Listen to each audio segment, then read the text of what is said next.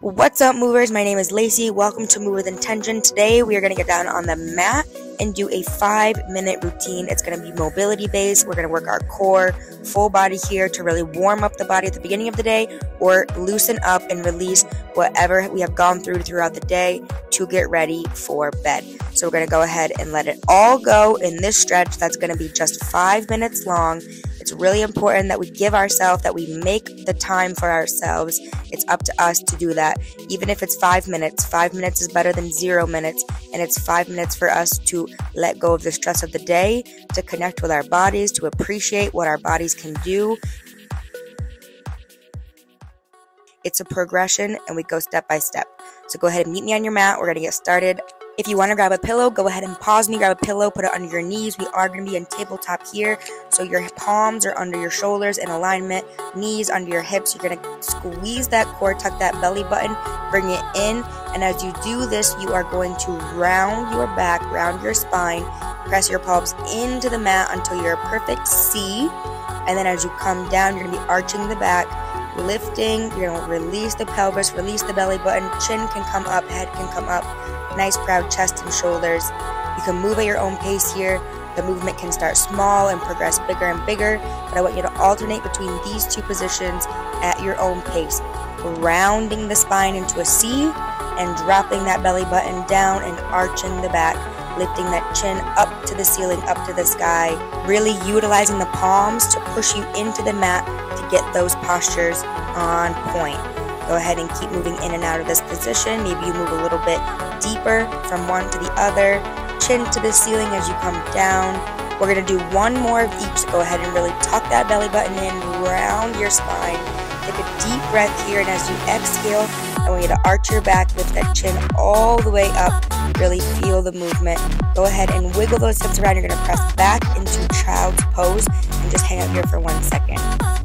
Now, something different that we're going to do in child's pose right now is bring those fingertips a little further out, crawl them forward as far as you can, and then we're going to go ahead and lift our bodies, rounding the spine as you come forward, all the way up to the tabletop position, but instead come down, drop those hips, lift the chin all the way up to the ceiling. It's a slow, progressive movement, and it's going to open the full body, lower down. Go ahead and shake those wrists out. You're resting your chest on the ground, planting one hand on each side. You're going to lift yourself back up. Actually, it's a press. You're going to press yourself back to child's where we started and move around here. Feel free to wiggle around. Find some movement, crawling those fingertips forward. We're going to do the same thing again. Go ahead, round your spine. Come all the way forward here. You're going to cross through tabletop position. Go ahead in 3, 2, 1. Lifting off the ground. Go ahead. Coming forward. Nice and easy, nice and smooth. Drop your hips, lift your chest, open your chest, lift your chin. Come down nice and easy peasy, dropping your chest. Hands on either side, roll them out. Planting them, you're going to go ahead and press yourself back to our original position. Exhale here and press back. Really squeeze your shoulder blades as you do so. We're engaging the full body here. Take some time to wiggle around and crawl those fingertips forward once again. This is our last time through, so go ahead and round the spine, come all the way forward, dropping those hips, open all the way up to the ceiling, really stretch out your chest, feel it in your low back. Your feet can be planted, toes can be on the ground, lower down. If you want to lift those feet, it's a progression, it's a Superman here.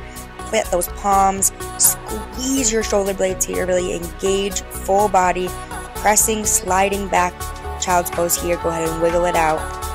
Move those fingertips around, lift all the way up, lift those hips. You're going to be in downward dog here, and what I want you to do is pedal out your heels, lifting one and lowering the other. Nice and easy. You can go with the music, you can move at your own pace. You're going to feel it in your hamstrings here, soft knees, so don't lock them out.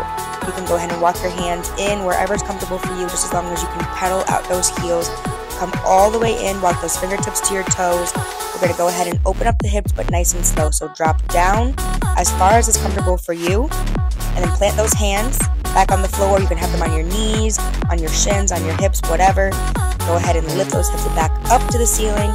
We're going to go through a hip lift and a hip drop to open up the hip flexors. So go ahead and come down. You can wiggle around, whatever feels comfortable for you. Follow the music. Lift those hips back up. If you want to go ahead and widen your stance, do so now. Lowering back down, you're going to really open your hips on this one. Don't move into pain. We definitely want to progress through the movement. Go ahead and keep those knees soft. Don't lock them out. Coming back down, lowering the hips. Maybe a little bit lower here. If you're already feeling a stretch, you can lift your hands off the ground and place them to press your knees out. Otherwise, hands on the floor, lift those hips. Moving at your own pace here. We're going to go down for another one. Lifting, you can go ahead and wiggle around. Find some movement within your hips and hip flexors. Keep your core engaged and tight. Lift that chest, keep it nice and open, proud. You can have those toes out a little bit further each time so that you get a progression in your hips.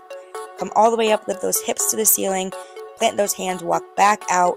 We're going to pedal the heels. Go ahead and lift, lower, soft knees, moving at your own pace, whatever feels good for you. We're going to wrap up the movement here. As we pedal out, walk those fingertips back in.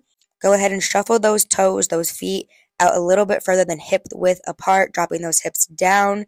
Your fingertips can be planted, your palms can be planted. They can come up and meet in the middle as you use your elbows to press those knees out, whatever feels good for you. Hips come up once again. We're going to go ahead and come back to a plank position, holding here nice and tight with our core as we come all the way down to the ground. Shake those wrists out. Give yourself a deep breath. Squeeze the shoulder blades together. Press all the way back like we started into our child's pose position. Hang out here for 1 second. You can wiggle around, find some movement within movement, and really just breathe. Feel how you feel. Do you feel any looser from the beginning when we started this stretch? Really just connect to your breath and the body, coming up nice and slow, giving yourself a pat on the back. Thank you guys for moving. Thank your body. Thank yourself for moving. It is so important to make that time, to make time for ourselves, because if we don't, then no one else will either. It's important to remember that movement can be fun and it's a way to appreciate our bodies. Keep moving with intention. I'll see you guys soon. Have a beautiful day.